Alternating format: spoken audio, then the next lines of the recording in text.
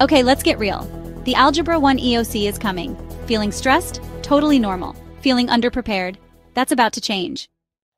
Tip 1. Focus on the big five: linear equations, inequalities, functions, systems of equations and inequalities, quadratic functions.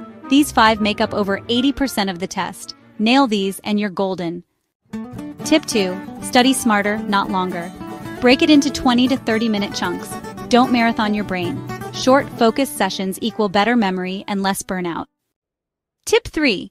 Understand, don't just memorize.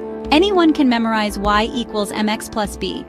But do you know what slope means in a word problem? That's the game changer. Tip 4.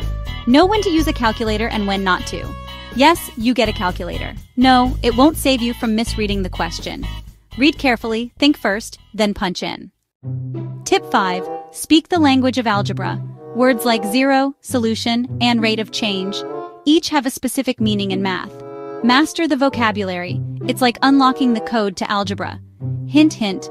Check out the interactive cheat sheet and tip and strategy guide in the description to learn the key algebra formulas. Tip 6. Practice like it's game day. Use practice tests. Set a timer. Simulate the pressure so it's familiar when it's real. Tip 7. Mindset equals everything. Even if you missed every question last week, you can still elevate your math skills. You're not bad at math, you just need the right strategy.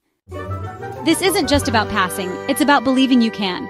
Because when you prep with purpose, the score follows.